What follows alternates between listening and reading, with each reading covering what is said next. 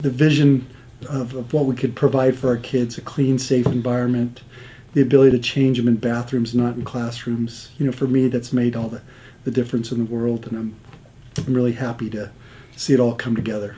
It's a 24/7 job when they're with the kids. We have a great group of people that work with the kids. You know, the supervision needed, the attention to the kids. You can't take that for granted, and we're really lucky to have who we have working here. Here we go. 1, 6, 9. Can you count 3? 1.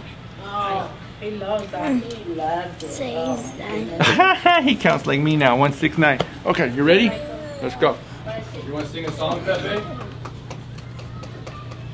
Yeah. Like if I put on, how about if I put Wheels on the Bus? Can you sing it? Do that.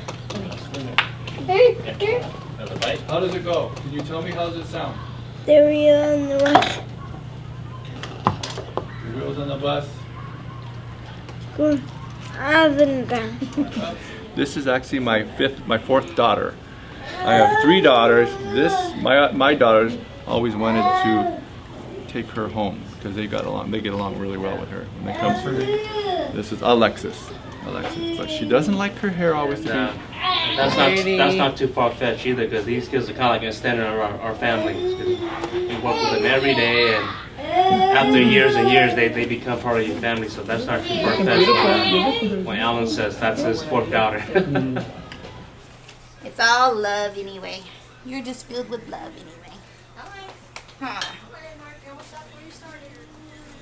Oh yeah, your time's almost up. Come on. Yeah, this is working with the little kids is a treat compared to the big kids.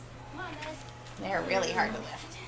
We discover things about them, what they're interested in, what they like individually, and then we can use that information in the class to create an environment in which they're able to make choices about things that they like and enjoy. Go to the toys, go outside, listen to music, okay?